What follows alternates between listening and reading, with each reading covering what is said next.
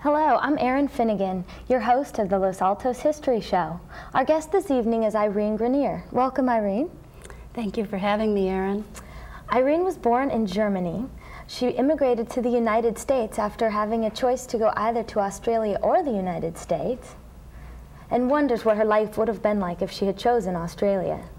Irene later followed her older brother to California and has lived here in California for several years. Irene is now a resident of Los Altos and lives with her family in one of the older homes here in town. From time to time on this show, we try to feature a historic property of Los Altos. Although Irene's home is not a designated property, it is of the 1908 vintage when the village of Los Altos was just beginning to grow. Remember that Paul Shoup, the town founder, purchased the present downtown triangle and the present University Avenue and Orange Avenue residential areas from Sarah Winchester and her sister Isabel Merriman. Irene's home, located on Orange Avenue, is part of that original property that was sold in lots by the Altos Land Company. Irene, have you always been interested in history and historic homes, or how did you come to? I've always loved history and old music, old books, old records. Maybe because my family as immigrants only had what they could carry in their trunk with them. As our heritage, you might say, I was always looking for the roots of anything, of wherever I was living. So when we bought this older home, I knew someday I would want to look way back into its past. As a child, I always loved older books. I remember going into a bookstore and choosing some old volume, and the shopkeeper would say, "But here's a new copy." And I'd say, "No, it's those yellowed pages that I would like." So it's a dream come true for me to have an older home. Well, that's so interesting. You immigrated from Germany, and was it a huge shock for you to ultimately end up in California? Or? Well, a wonderful one. My father was headed for Omaha, Nebraska, where our sponsor was, and he dropped off my mom and my brother and I in Boston. And he was heading to Detroit, or he headed through Detroit, where other Lithuanian immigrants told him, "Oh, you can get a job here without having to speak too much English for the Ford Motor Company." And so that's what happened. We settled in Detroit, and I remember Dad, who was an educator in Lithuania, coming home in blue bib overalls and a blue work shirt and a black lunchbox in his hand every day. And then I remember the flurry of excitement when my mom was ironing a white shirt for my dad. He was finally getting a white American dream, getting a white collar job as a draftsman. But there was such an uproar in the house. West, so it's sort of the perfect American story here. Right. And you came to Los Altos. How did you end up in a historic home on Orange Avenue? Well, my husband, who's also from the Midwest, and I were living in Marin, and we thought that was going to be our forever home there. But he had a chance to start a business, and it required that we live in the peninsula until the business got going, and we discovered Los Altos. And Marin began to pale by comparison, and we never went back. We loved it so much here. The way people are settled in Los Altos, care for it, take pride in their town was something nice to see. It is. It's a wonderful small town right in the middle of everything. It's charming. So now how did you come to buy your home there on Orange Avenue? Well, we were renting a small house on Orange Avenue, waiting for that business to take off. And there was a big old home across the street, and I remember always looking at it and wishing that I could have a home like that. But of course, our business was too new to go buy another home. So one day the house came up for sale, but the time wasn't right for us. But this was the days of those creative finances deals, and they kept falling through. About 3 times the house would come up on the market and then go back off. And about 1.5 years passed by, and we were in a position to oh, that's buy wonderful. It, and the dream came true. Oh, that's wonderful. I know there's nothing like an old home. You can copy the architecture, you can duplicate that, but you can't duplicate the feel of an old home. Of all the generations in it. Right. Now, once you got into the home, I understand you've done a lot of research on the families that live there. What triggered you to do that? Well, one day, there was an older couple standing at the front gate, kind of looking longingly at the house, and I asked the couple, "Can I help you?" And the gentleman turned out to be Mr. Ed Woodworth and his wife. Mr. Woodworth had written a history of Los Altos, and he said, "I grew up with the man who grew up in your house. I grew up 2 doors over." Oh, how and fun. the man who grew up in your house was Charles Denny, my playmate. So I kind of stored that away, that it was the Denny family that lived in our house, he said, for some 3 generations. And he gave me, Mr. Woodworth gave me an envelope filled with things about the house. He said, "I think you should have these things because they're about your home." In it were town criers from the 1940s, which had an article about Orange Avenue and these first homes, of which ours was one.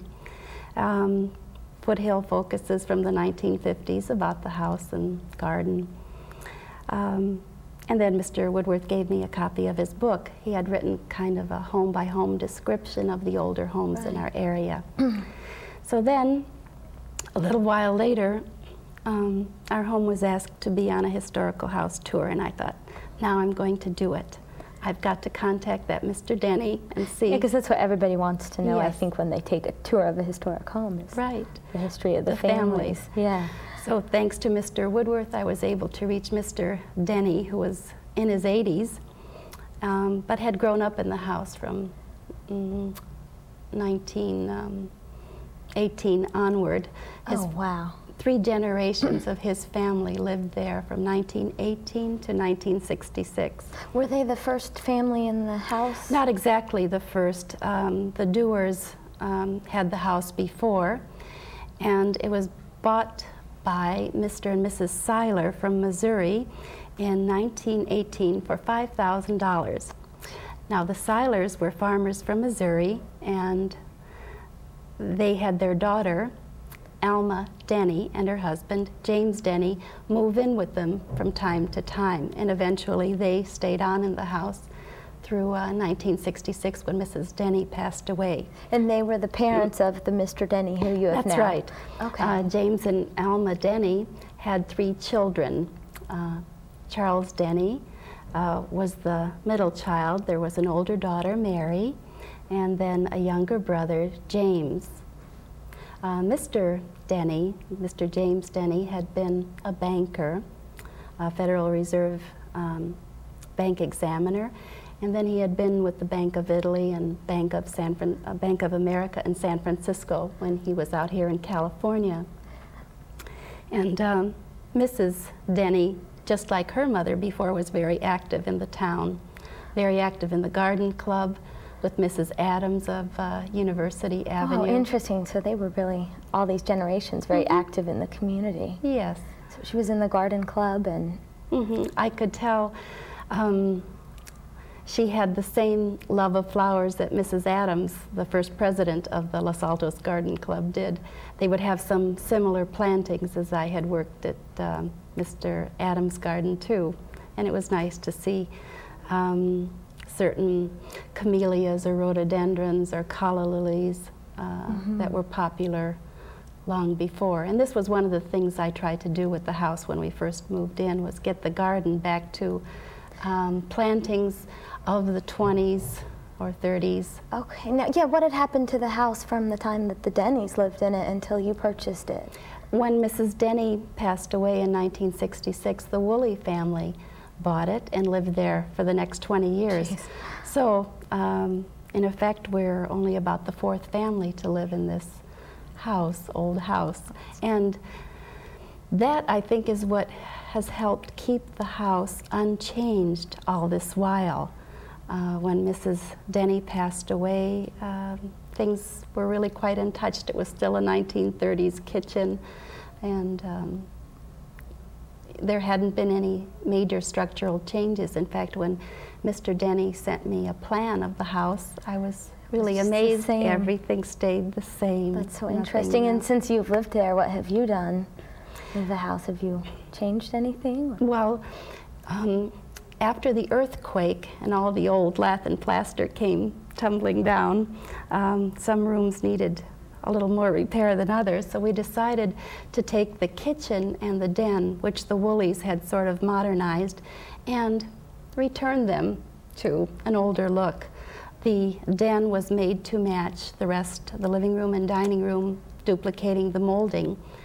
And there we were very lucky because a lot of the original building materials were left underneath the porch of the house. So you were able to pull them up and use them. Right.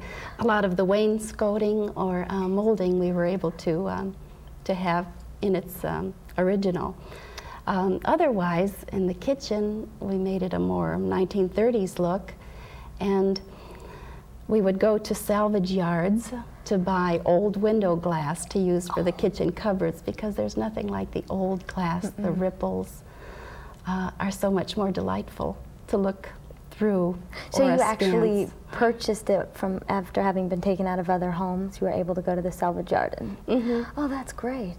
So that the rest of the house still has its old windows intact, and as you look through them, it's such a delight to see the waves that I thought this has to be repeated for something like the kitchen too. And then I found myself getting involved in the arts and crafts movement, study of it, because it's a craftsman style house.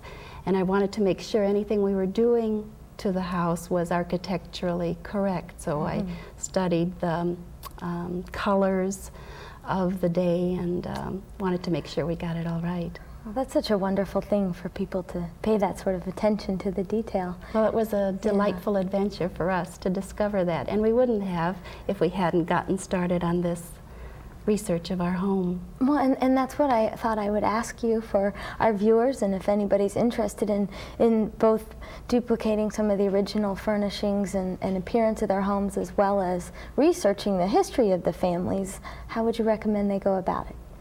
Well, talk to people and go right to the horse's mouth where you can. Talk to the previous owner, and invariably they'll have another name to give you, and then just keep going back. And if you want to know the right look, get a ladies' home journal of the 1930s or the 1920s, or I was buying the Craftsman magazine from 1910 and reading that for details. But we're very lucky here in Los Altos to have the History House, which is a wonderful repository for the history of the homes in town. You can get this thread of life of the town, because History House has been saving it for everyone to dip into and learn from. Resource, and there's been so many books published too on the history of town. And there too, you can find all that at History House. And their archives are growing all the time as people come forward with memorabilia and photos to share with History House, and then it in turn can share it with the community. So we're very lucky to have it. Well, thank you. We definitely are lucky to have History House here in Los Altos, and we're lucky to have people like you in the community to supplement those sorts of archival research tools, and in doing all of your research, I understand you found out some interesting detail about your families and the area itself. Well, when I contacted Mr. Denny, finally, it has blossomed into a friendship that is still continuing. In fact, he and about 12 members of his family came to visit the house on a tour, and it was so wonderful hearing their reminiscences of how it looked when Grandma was living there, of how it was furnished. And I remember the surprise when Mr. Denny saw the bed, which we had resurrected from the basement. It was fallen apart, but we got it back together, and when he saw it, he said, "Why, there's my old bed." So that's so neat. Things like that were very delightful. And so we all enjoyed each other so much that we are still writing to each other. I just wrote to Mr. Denny and received a reply at Christmas time, and other family members have written, stayed at our home. In fact, we stayed at Mr. Denny's home up in Reading. He was the mayor of Reading, in fact. Oh, how interesting. And was he able to supply you with a lot of photographs of the family? Or yes, exactly. For the house tour, then, he sent these beautiful old photographs, the pictures of his parents, pictures of the house in the 20s, in the 50s, and then many reminiscences of growing up in Los Altos. He remembers the trains in Los Altos, since that has such a big part of a big role in Los Altos' history. He said there were 2 trains that left for San Francisco in the morning and 2 trains that came back in the evening. 1-hour service, very on time, and only 1 stop in Atherton. And he said that the townspeople would wait for that 5 o'clock train to arrive. Especially the kids would hang out at the soda fountain waiting for that train, and the townspeople would wait while the mail was being taken off that train and delivered to the post office in the general store there, Robinson's. Oh, so everyone was waiting for their mail. Right. And when that was over, then everyone went home to their suppers, but that was kind of like the center of the late afternoon's activities, is meeting and waiting for the train. And then he remembers there being an empty field across the street, and that's what they used as their playground. It's just been wonderful to picture him growing up in that house with his brothers and sisters. That really personalizes it for you and the community, I think. It's fun. And his mother had kept a handwritten diary, which she put together for her children, of her family moving from Missouri, and then the family's roots in Missouri, and the genealogy of the family, and there are lots of photos in that. One of the nieces now in the family is at Berkeley, and she's trying to have this bound into like a permanent archive for all of the family members to have a copy of. And of course I'm going to ask her for one too. You must have one. Sounds like they've been a wonderful contribution to a lot of Californian communities then. And I thank you, Irene, again for being here and sharing this, and for all of your research with the home, and for all of our viewers. I hope you've enjoyed meeting Irene, and you will definitely enjoy touring her home next. Please stay with us, and we'll cut to that tape now. We're standing in front of the historic Grenier house on this gorgeous day, and with us again is Irene, owner of the home. Hello, Irene. Welcome, Erin. We couldn't have ordered up a nicer day, could we? Definitely not. As we walk into the house, I can see that there are absolutely gorgeous gardens here in the front yard, and it looks like some of the plants are historic. Can you tell us a little about your garden? There are some plantings which we think are the original ones, certain camellias and rhododendrons, which I believe are the original to Mrs. Denny's gardening tastes. But in planting more flowers, I decided to research which flowers would have been widely planted in the 20s and 30s, mostly the 20s then. And here you can see the Lady Banks rose in full splendor. now in the spring. It has climbed up into the peach tree, and there's the delightful fragrance of violets. Even at night, it's a beautiful sight to behold, like white pearls shining in the night. And here along the fence, we have a border of peonies and tulips and iris, which would have been very popular in the 20s and 30s. So each year they multiply themselves. Oh, and daylilies too are in this border, so that there is a constant succession of bloom. The peonies will be starting, oh, it looks like in a couple of days, in fact. The buds are ready to open. So you'll have to come back again and catch the show. Here you can see some lilacs getting ready to bloom by the porch. And let's see what else we have here. There were a lot of beautiful calla lilies here, and here are some of the old rhododendrons and camellias that you see here.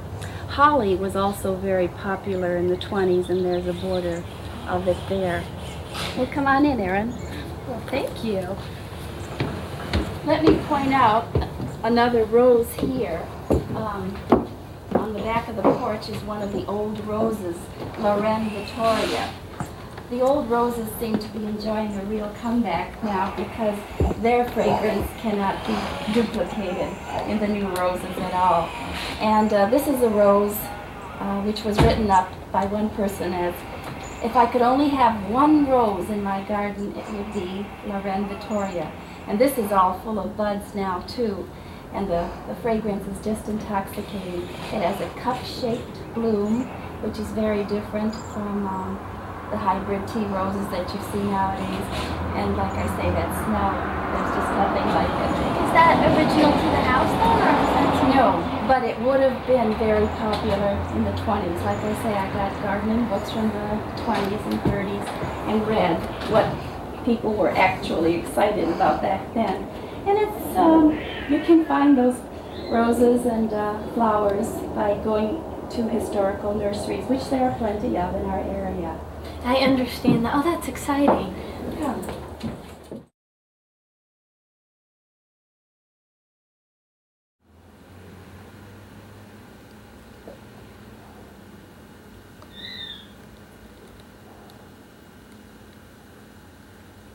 Well, Irene, thank you for inviting us into your beautiful home. As we walked in, you got a sense of the wide open feeling and also really of the history of this home. Can you tell us a little about the original features in this room?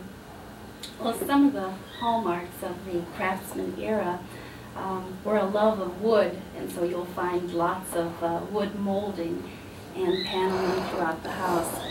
The railing leading up to the upstairs is a nice example of how they would mix woods. There is the light oak handrail and then the darker cherry wood below. And this is what they like to do in the Craftsman era, is mix a lot of different woods together. And the lighting fixtures that you see here, most of them are the original, except for the shades. I changed the shades, I have to confess. But otherwise, those are all the originals that you see, except for the dining room chandelier. In the living room, you'll see the built-in bookcases. And I can't tell you how often people have said, oh, my grandmother has a house just like this, and that's what they would be referring to, the bookcases on either side of the fireplace. And then the dining room would have a built-in, as you see here too. Again, the simple straight lines of the Craftsman look, and lots of wood. And how about as far as the upholstery you chose for this room? Does that fit with the arts and crafts or more the 20s feel? Well, I always thought a house never stayed still either, so I didn't want the whole house to be a monument to the Craftsman look. So just one room, the den, I'll take you there, is the Craftsman look. But then the dining room is more of a 1920s, 30s look going into 40s. This sort of has a William Morris design to it, as does the carpeting, and he was a famous designer of the Craftsman era. And then the colors, there are certain colors that they used. Up here you see a little bit of like a puce green, which was popular, a certain kind of grade blue. So it was nice to find all that out and try to reproduce it. If you want to come to the den, I'll show you the Craftsman style room. We've come now into the den, which I understand from Irene was the room most used by the family here historically. And how was this room used? Well, actually, this was 2 rooms, believe it or not. But Mr. Denny had said that the house was really hard to heat. There was a wood-burning stove in each room, so the family would think twice before spreading themselves into too many rooms and having to light so many fires. So this first half here had a large pot-bellied stove in it, and he said that's where the family, and that would be the parents, the grandparents, and the 3 children would congregate every evening and discuss the happenings of the day and listen to Mr. Denny's homemade crystal radio set. Those would be tight quarters. But warm that way, which is, I guess, why they did it. One thing that's interesting here is the paneling is grained. And I had thought that it was done perhaps much later to cover up many coats of paint, but Mr. Denny remembers that even in the 20s it was already grained, and it's a very fine example of graining. Each panel of the wainscoting is a different type of oak graining, and really well done. You have to look very hard to tell that it's grained. Was that something common for the arts and crafts period as well? Well, I hadn't thought so, but since Mr. Denny recalls it having been done that early, it shows the reason for it then was that you could take an inexpensive wood like fir and grain it to look like an expensive fir. Even the living room mantel and parts of the dining room walls are grained, but you really have to look twice. So then the front half of this room was a little breakfast nook, but this was the most often used part of the house, right off the kitchen, and everyone congregating around a warm stove. This is the one room which I wanted to have the most craftsman style look, and you'll see a Morris recliner and the craftsman style couch, and another rocker there. Now, I have to say that it isn't necessarily the most comfortable furniture in the world, the straight back and the hard wooden arms, but the wood always had a lovely finish to it, and you'd love to touch the wood and feel that soft finish. Craftsmen took a great deal of pride in this hand-rubbed finish that they would produce. And I understand this craftsman look is coming back in now, yes. so everybody's going to have uncomfortable. But then the pillows that you see here are reproductions of Stickley pillows. The designs have been reproduced, and so then people would use these overstuffed pillows to make those couches and chairs more comfortable. And then the lampshades that you see are mica, and that was very popular in the Craftsman era too. Now, was any of this furniture original to the family, or have you purchased all of it for the room? Well, in the living room you saw, they kind of look like library tables, and it was the Denny's dining table. We couldn't use it as such because there were no leaves, so we separated it into the 2 library tables that you see, and then upstairs there's a bed that Mr. Denny had as a child. But everything you see here are antique pieces that I have collected. Well, wonderful. Well, thank you so much for inviting us to your home, and it's been a wonderful tour, and we hope to see you next time on the History Show. Thank you.